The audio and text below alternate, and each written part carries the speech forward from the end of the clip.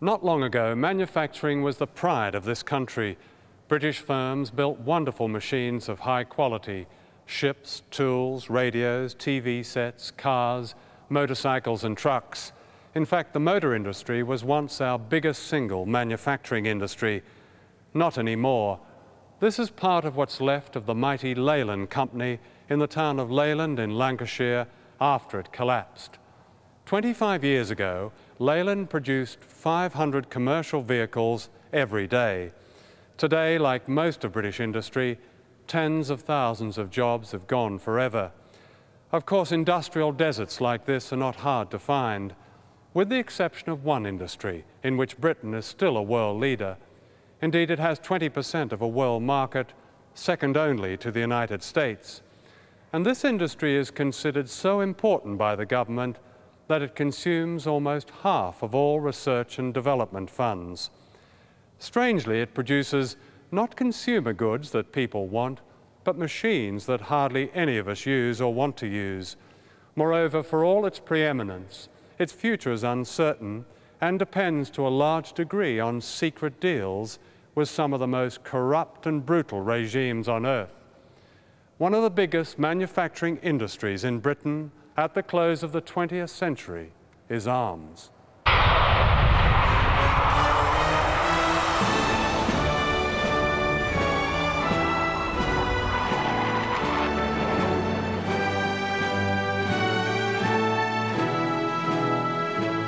If we don't do it, somebody else will.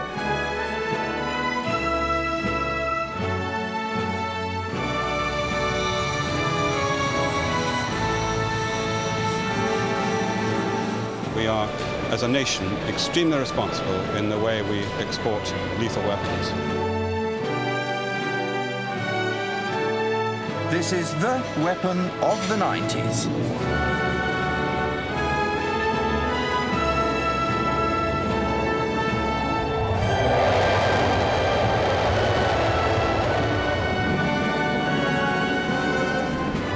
Last year, for the first time, we achieved 20% of the world market for orders.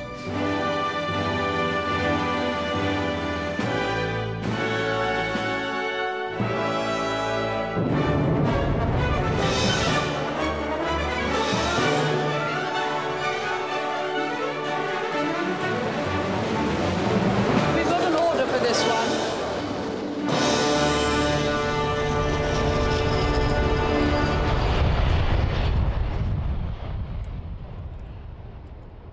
This is the Manchester warehouse of the largest dealer in small arms in the world. Sam Cummings has made a fortune from selling guns to everybody and anybody, always, of course, with government approval. The military arms business, as opposed to the sporting, is based on human folly, which means simply two things. Number one, its depths have yet to be plumbed. And number two, it will go on forever. Here is the famous Kalashnikov. I would say conservatively that over 30 million Kalashnikovs have been made. That's a lot of rifles. Now, who would you sell this to? We have offered Kalashnikovs to the Gulf states, the Arab states of the Gulf, as those are licensable. We sell it under HMG license only to any government which qualifies for HMG licensing. But time and again, politicians stand up in the House of Commons and say, our criteria for selling weapons to so-and-so regime, of course, is based on human rights. Look, as I've said before, if the governments abided by their own weapons control laws, world peace could truly be at hand. But they won't, they never have, and I respectfully submit they never will. During the Thatcher years, the British economy was effectively militarized. 1 in 10 workers in industry now work on military material. The Ministry of Defence is industry's biggest customer, spending more than £23 billion a year. In order to pay for this, Britain sells arms to almost anyone who'll buy them. The biggest and best arms deals often end up here at the Ministry of Defence. The MOD runs the Defence Services Organisation, or DESO. The word sales was dropped a few years ago and the front office moved to the West End. DESO is a sort of hard-sell international arms broker, overseeing 80% of British arms exports to developing countries, many of them run by unsavoury dictatorships. It wasn't the Tories that boosted the modern arms trade, it was Labour. In 1966, Dennis Healey, then Defence Secretary, set up the Defence Sales Organisation with these words: while the government attached the highest importance to making progress in the field of arms control and disarmament, we must also take what practical steps we can to ensure that this country does not fail to secure its rightful share of this valuable market. How do you feel about that statement today? I don't feel all that happy about it, but remember this was at the time when the Cold War was really at its height. There was an enormous amount of arms sales by the Soviet Union all over the world in the hope mainly of getting political advantage.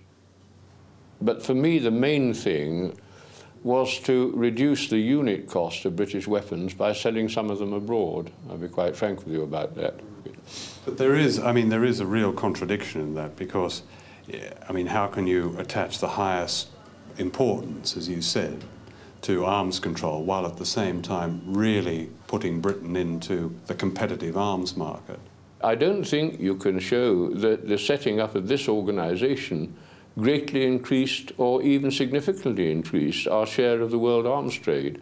If you want to control the arms trade... It didn't control it. What you did by setting this up was to help organise it a little better, surely. Yes. It certainly didn't control it, and it certainly didn't give the highest importance to making the field of arms control. No, we didn't... You set up shop. Listen, you might just as well say that because we had military forces, we were contributing to the arms race. No, that's quite different. No, but you could say that. A lot of people did say that. Well, I'm not saying that, and that's quite different, well, having military forces. But the sale of weapons abroad, what country which bought British weapons would not have bought the equivalent if they hadn't bought British weapons?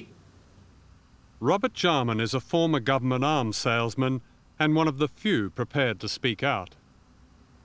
When Mrs. Thatcher became Prime Minister, there was a definite rallying to sort of say, yes, you should be proud of what you're doing, you're exporting for the United Kingdom, you're doing a good job, and her very public appearances at, for instance, the first Farnborough she went to, she made it quite obvious from the moment she became Prime Minister that she was personally thought that defence exporting was good for the United Kingdom. If you're a favoured regime, you can pick up anything from a high-tech Challenger tank for £2.5 million each, plus VAT, to missiles to the very latest in cluster bombs. And the easiest terms are available, such as the sale to Indonesia of 24 of these Hawk fighter aircraft. The deal worked like this. Foreign Secretary Douglas Hurd flew to Jakarta and offered the regime so-called aid for trade. Within a few weeks, the Indonesians said yes to the Hawks. Shortly afterwards, the government announced massive financial aid to Indonesia, a total of £81 million in taxpayers' money.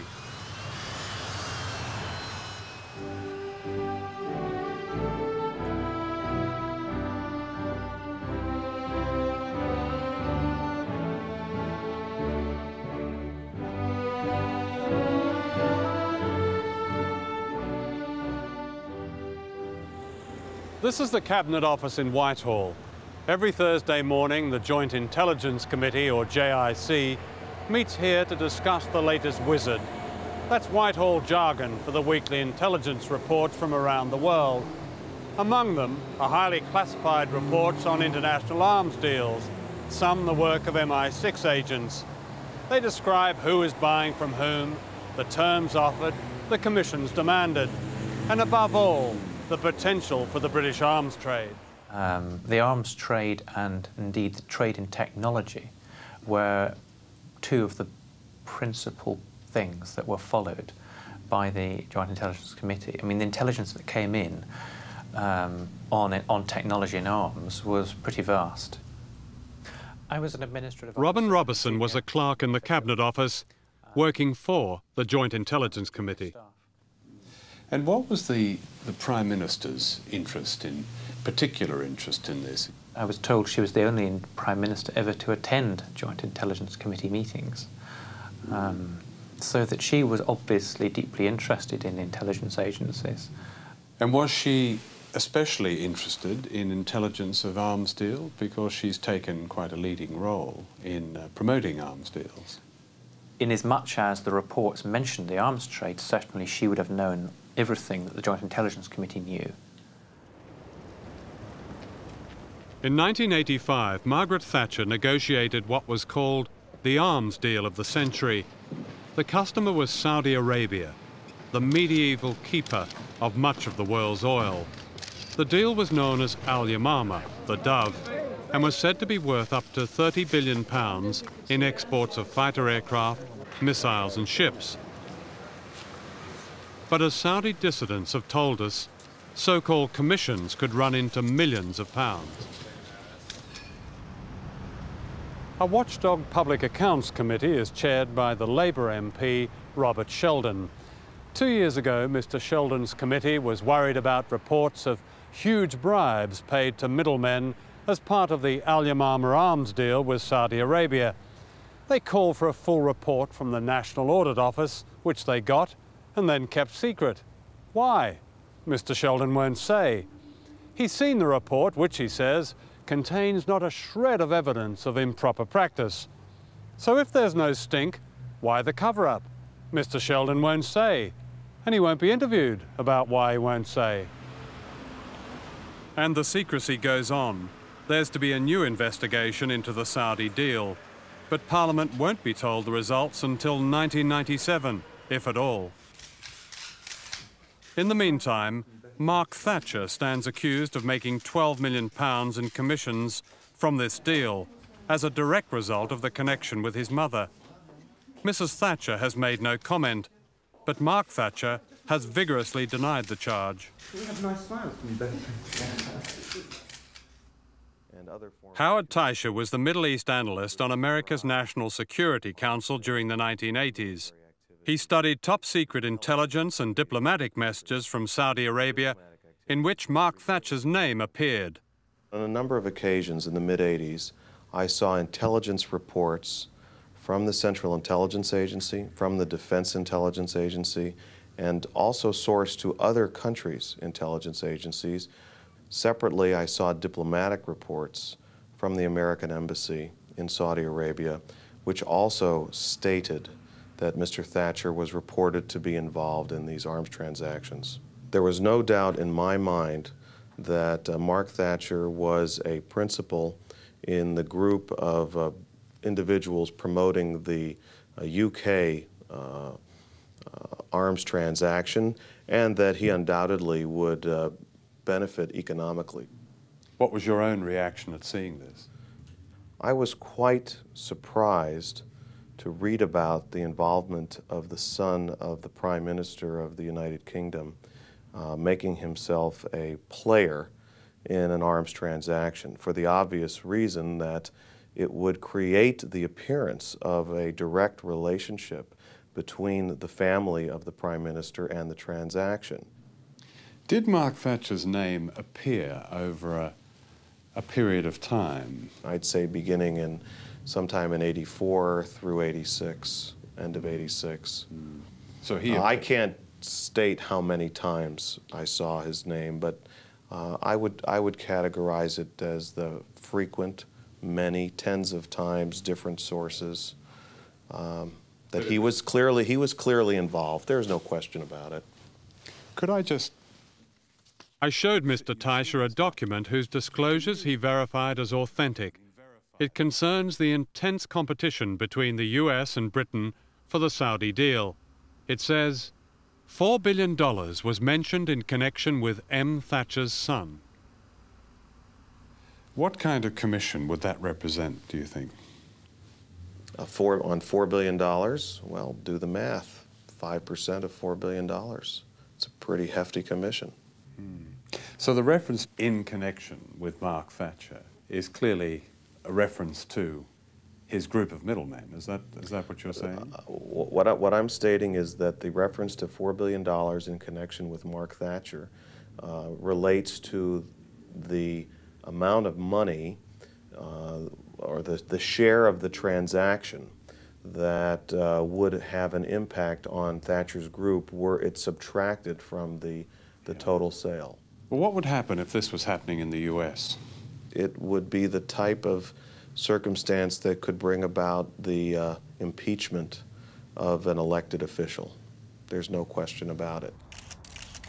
Unlike the United States, commissions on arms deals are not illegal under British law, but the Saudi deal raises other vital questions. Saudi Arabia is a country with almost no basic freedoms. Torture is commonplace. Women are executed for adultery. Others are publicly beheaded for changing their religion. Thousands of British jobs depend on a single arms deal with this regime, whose viciousness the British government has worked hard to disguise. Was there ever any discussion at Joint Intelligence Committee meetings or in the Cabinet Office about human rights in these countries where British arms were being sold? Wasn't a point of interest. I never remember discussions about human rights. What do you feel now about being privy to all this? I've ended up feeling worried and angry that arms were going to regimes that were quite clearly behaving in the most disgusting way towards their own people, and yet it seemed that the intelligence information that should have been stopping the arms trade was possibly helping it.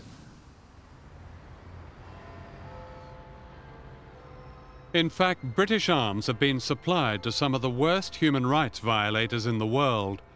A British-made torture chamber was supplied to Dubai. British armoured cars took part in the Sharpeville massacre in South Africa. British communications equipment helped the Ugandan tyrant Idi Amin. Today, Britain is arming Turkey, where MPs are jailed for speaking out and journalists murdered. Nigeria, where there are public executions and torture. Chile. The list is too long for inclusion in this film. According to Amnesty International, few regimes are so casual about mass murder as the Suharto military dictatorship in Indonesia. Britain is Indonesia's biggest arms supplier, selling them almost everything from Rapier missiles to Hawk fighter aircraft.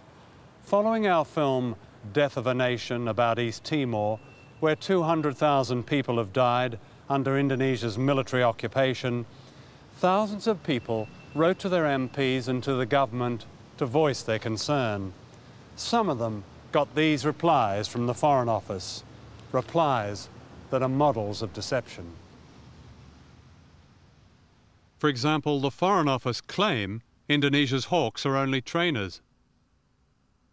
But new evidence has come to light that the principal function of the Hawks is counterinsurgency, identified here as coin.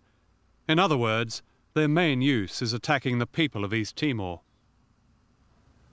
The same kind of letters about Hawk aircraft to Indonesia and saying that they had no military usage would have been sent over different items to Iraq, and more to the point, to virtually any country you want to name.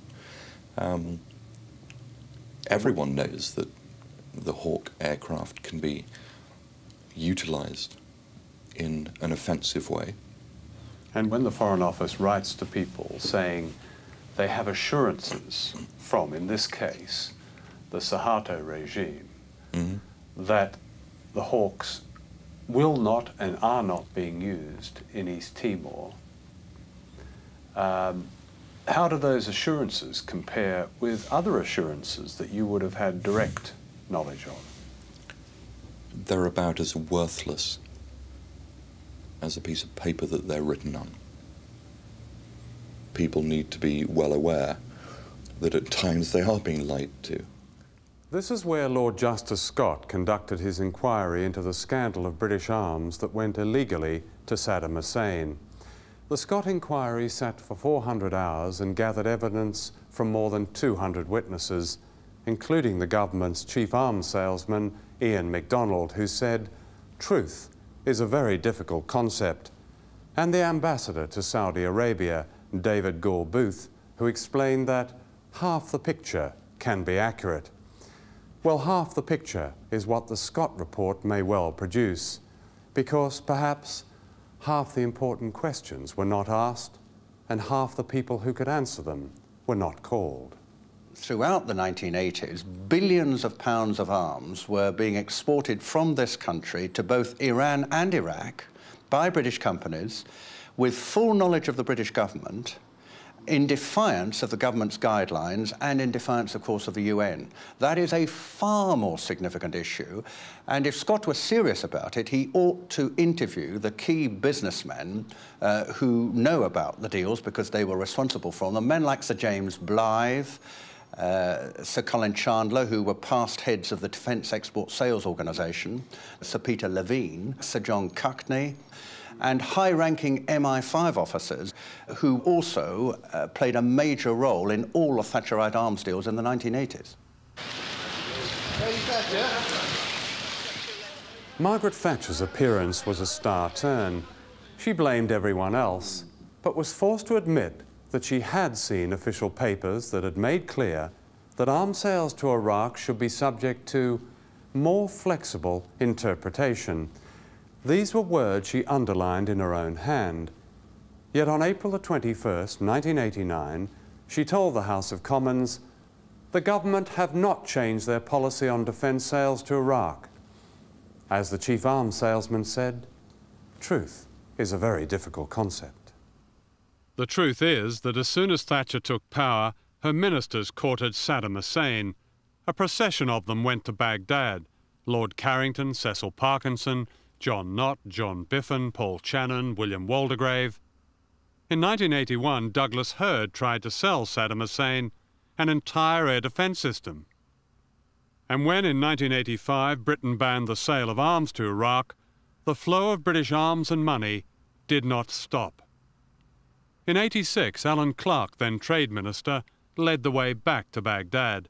In '88, David Mellor, then a Foreign Office Minister, joined Saddam Hussein on his famous visitor's couch.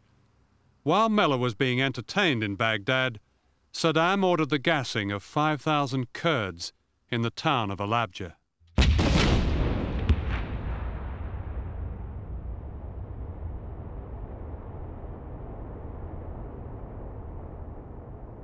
It would look very cynical, said Geoffrey Howe, if so soon after expressing outrage over the Kurds, we adopted a more flexible approach to arms sales.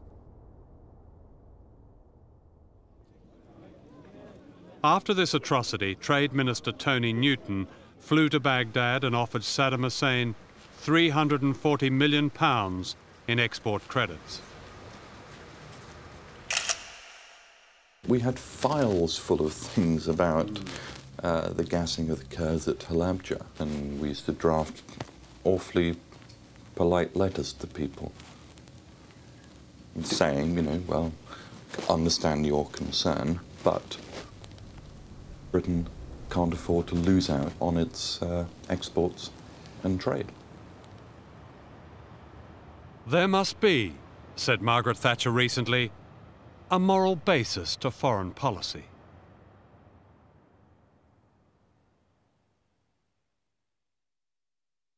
The story of the arms trade under Margaret Thatcher is exemplified by the extraordinary downfall of the Astra Company. Astra was formed in the early 1980s, and throughout the 1980s grew by a series of acquisitions, and the last of which was a company in Belgium called PRB, which Astra bought in late 1989. It subsequently transpired that that company was involved in a whole series of contracts which were going to countries other than that which was stated on all the documentation, and in particular that company was involved in making parts for the supergun. So the PRB was involved with sending the supergun secretly to Iraq? Via Jordan, yes. Via Jordan. PRB had a contract on its books which was involved in the propellant for the supergun, and that was going via Jordan. Mm. Now, the new chief executive of Astra began to investigate this, didn't he? Could you tell us what happened there? Once Chris Gumbley found out about the supergun propellant contract, both he and the former chairman, Gerald James, initiated an investigation of a whole series of PRB contracts, and in particular I believe the management were trying to find out where the substantial commission payments or bribes on those contracts were going and to whom they were going. We were in receipt of 2 letters from Gerald Bull, and those letters spelled out very clearly that there was strange government activities going on. And of course Gerald Bull himself, known as the inventor of the supergun, he was murdered. He was killed an hour after Gumbley had left him, but he had made it quite clear to us not only that we were being used extensively for covert purposes, but he also made it clear that there was a vast network of corruption involved as well. In 1984, Britain and Jordan agreed an arms deal worth £207 million. Once again, a huge and secretive arms deal bore the personal stamp of Margaret Thatcher. When did your suspicions about the Jordanian deal really start to worry you? Well, quite early on, because I knew that one of our acquisitions was involved in I thought, a relatively minor way, but the magnitude of our involvement in the Jordan package, which was reported to me, was £100 million of propellant, which I think at the time exceeded our group turnover. And you weren't aware of this? Absolutely not, no. How could you not be aware of it? Here was 100 million, if you say that was greater than the group's turnover. That's staggering, isn't it? Well, I wasn't aware of it because our names were being used, our notepaper and our name was being used for contracts which were really being operated by other people. And who were these other people? I think it was IMS, a company owned by the, or what it was owned by the Ministry of Defence. It was a separate organisation from Defence Sales, which handled what I would term perhaps the more covert activities of the government. All right, so IMS was manipulating Astra to the tune of £100 million? Yes, that's the only conclusion I could draw from what happened and the people I spoke to who were in a very good position to know what was going on. Could you just give me an idea of where the equipment was ending up? Well, a high proportion of it ended up in Iraq. There are photographs showing ammunition boxes clearly with the lettering RO as to Royal Ordnance and Iraq and the date of the letters of credit, which would seem to confirm that position. Used in the Gulf War? I would think almost certainly used in the Gulf War, yes.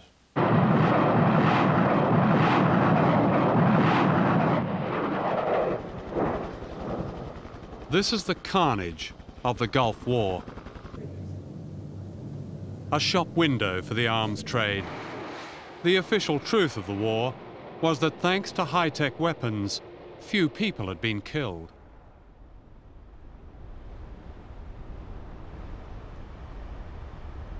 As you saw in the Gulf War, there is now an expectation that significant conflicts can be fought with minimal casualties. Yeah. And therefore, the general public, understandably, looks for greater use of selective terminally guided weapons, etc. It looks for better surveillance, it looks for better target acquisition, all of which are means of pinpointing the enemy and knocking him out with the minimal amount of peripheral damage to the civilian population and indeed, hopefully, to the rest of the armed forces on either side. Now, that's an expensive way.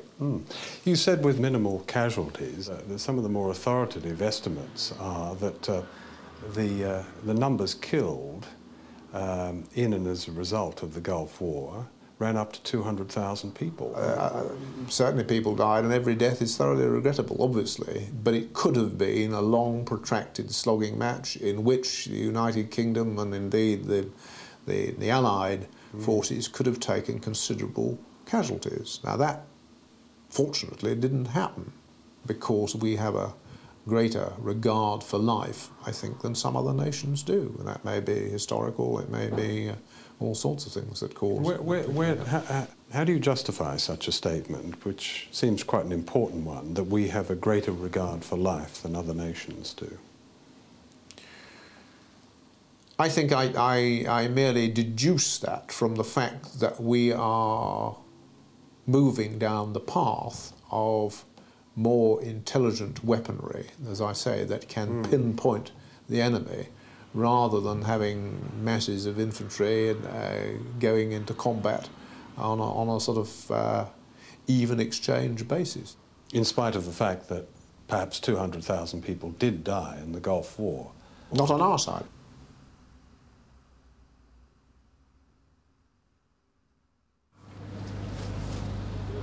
Selling arms is really no different from selling cars or kitchenware.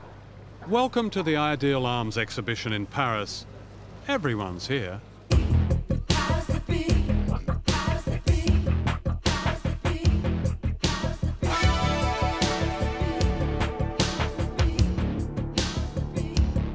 They like a tough game, no rules. Some you win, some you lose. Competition good for you. To die, to be free. The powers that be. They like a bomb-proof Cadillac, air-conditioned old tap, backseat gun rack, platinum hubcaps. They pick horses for courses, they're the market forces. They like order, makeup, limelight, power, game shows, rodeo, Star Wars, TV. They're the powers that be. If you see them come, you better run.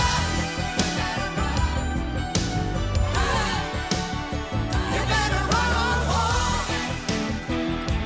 You better run.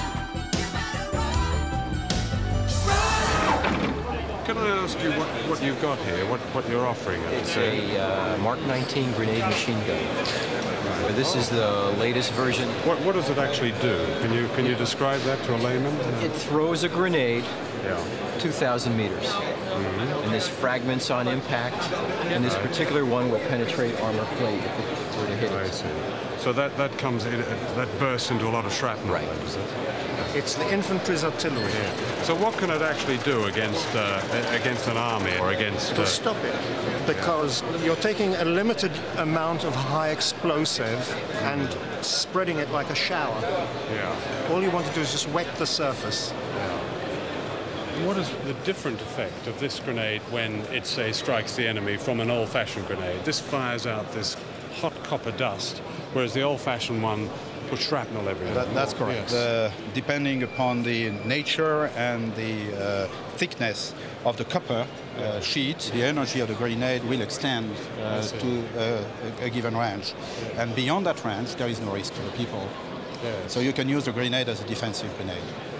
On display here is the ERINT, the Extended Range Interceptor, which is an anti-tactical ballistic missile. It utilizes a whole different technology in that this is a hit-to-kill weapon. There is no warhead in this missile. Birmingham Barb Tape manufactures a range of security fencing products. Razor wire is our core product, which has really replaced barbed wire internationally. It rips and grabs, whereas barbed wire just pokes holes through.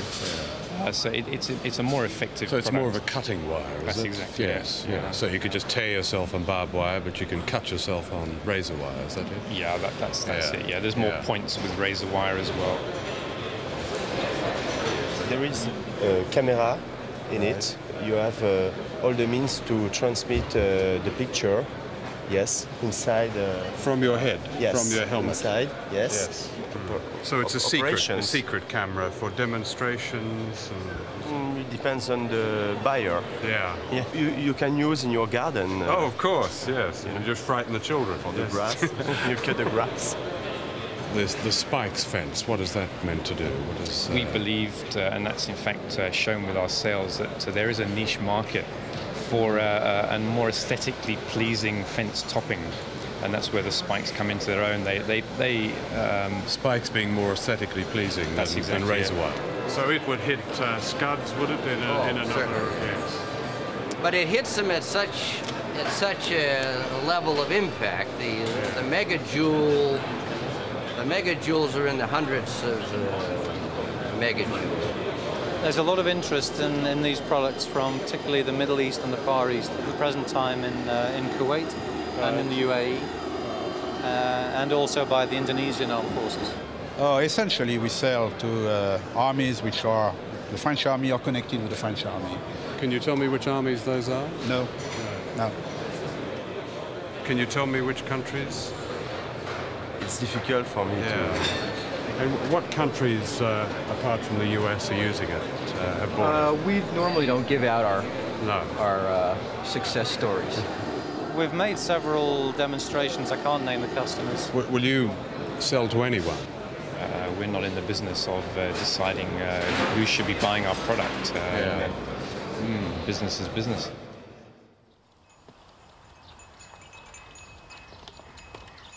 This is Cambodia, where up to 500 amputations are performed every month, the result of landmines. Throughout the world, there are more than 100 million of them waiting to explode. And yet the British government has planned a military strategy of scattering mines from the air. This is often known as MINCs, or mines into the next century. It's called area denial. The humanitarian effect that has is when the war is finished, those areas remain uninhabitable. But of course, returning refugees, farmers, people like that, they don't have a choice, they have to go there. The official UN figures are that 2,000 people are maimed and killed by mines every month. When at the UN Security Council there was an American-sponsored vote to get an international moratorium on the export of landmines, the British government initially was going to oppose it because it became clear that this would put them in an impossible situation politically and in an embarrassing situation. In the end, they voted for the moratorium, the international moratorium, but with a rider to their vote, with a note added that this didn't apply to British mines. What we don't agree with is the complete and absolute ban on the use, let alone manufacture, of mines. Mines are part of the weaponry of the United Kingdom that we need for our own self-defence as a nation, and that must remain. You don't think they fall into the category of chemical weapons, nerve gas, that sort of thing? A lot of people are suggesting they are in that category. I'm answering for the United Kingdom, and I'm quite clear that we need to retain in our capacity, in our national arsenal, mines, but they've got to be used properly so that the civilian population is not endangered, and they've got to have the capacity in the future, the new technology of mines, that they self-destruct. But I'm not going to be party... What if that doesn't work? I'm not going to be party to any policy which says you must abolish all mines in stock. You must not produce, you mustn't manufacture any more in the future. We need that capability, devastating though that use can be, for the defence of this island. Politicians don't examine the real cost of anti-personnel mines. I'm not interested in disarmament for a political reason. I'm interested in stopping things like this. This little boy, little Afghan boy, was born in the refugee camps, had lived all his short life dreaming of going home. His mother and father and aunties and uncles had told him about Afghanistan. And finally, he was going home to his home in Ghazni. And the United Nations High Commissioner for Refugees provided the transport. He was repatriated from the camps in Pakistan to his home. Within minutes of climbing out of the truck that he returned home in, he ran in the fields to look at his country for the first time in his life, and he was blown to pieces. Quite literally, he died a minute or two after this photograph was taken, because somebody somewhere wanted to make a profit. This is Gairloch in Scotland. Behind me is the Trident nuclear submarine base. Neither the government nor the opposition hardly ever mention it. It's one of those gentlemen's agreements that are a feature of British democracy. The government claims that Trident cost £10 billion. Greenpeace says the real figure is more like 30 billion over 20 years. Last year, the National Audit Office revealed that £800 million had been wasted building facilities for Trident. That's more than the entire cost of the cuts in Britain's conventional forces announced this year. Certain items have gone up, you're absolutely right, and the works programme at Faslane and Coulport was not completed satisfactorily in terms of the total cost overruns. And there are parliamentary reports on that, and doubtless I will be having to answer questions about that. But for the submarine itself, the missile and the warhead, the cost of that is less than was forecast. So overall, the Trident programme has cost the nation less in real resources than was forecast. Trident was built for the Cold War, so what's it for now? Well, it's said to have a new role about which the government says very little. This is known as sub-strategic capability. What does that mean? It means that a new threat has been found. It was best encapsulated by the new head of the CIA last year, who said that we have slain the dragon, that's the Cold War, Soviet Union dragon, but we now live in a jungle inhabited by poisonous snakes. That's all the threats from the south, whether it be the Middle East, Latin America or elsewhere. And the clear indications now that Trident could have a single Trident missile fitted not with 4 or 6 large nuclear warheads, but just one relatively small nuclear warhead, say 10 to 20 kilotons instead of 100 or so kilotons. And one single missile in a crisis could, for example, be fired as a demonstration shot at some sort of putative Middle East aggressor state to show it that Britain meant business. Is this a real possibility? This is talked about quite seriously in military circles in Britain. Virtually never in public, but in private, this is the line of thinking. There is no political debate on any of this because the government and the Labour Party have effectively the same policy. It seems to us, if you look at the real world, there are countries in the world which do not have the stability even of the Soviet Union, where you've got dictators in power who could actually cause damage on what we call our civilized West. And there are countries in the Middle East and in parts of Africa that already have missiles which can reach halfway up Europe, can reach up halfway up France. Who are they? Well, I mean, it's quite clear. I mean, there are countries, Iraq had this sort of capability. There are countries like Libya had this sort of capability. But are you seriously suggesting that we keep Trident with its intercontinental ballistic missiles to deter Scuds from Iraq and Libya or... Yeah, but you're not only talking about Scuds, you're talking about missiles which are becoming more advanced than that. But are they likely to fire them at Britain? I mean, is this a serious proposition? Well, we don't know. This is the real cost. It has been estimated that the money spent over the years on nuclear submarines would restore a national housing program and virtually end homelessness. It would also restore the transport system and stop the hemorrhage of teachers from schools by raising salaries to a decent level. And it would pay every outstanding bill in the health service and ensure that no one died waiting for an operation. It would also allow non-military research and development to catch up with the best in Europe. And what was left over could be invested in converting industry to peaceful production.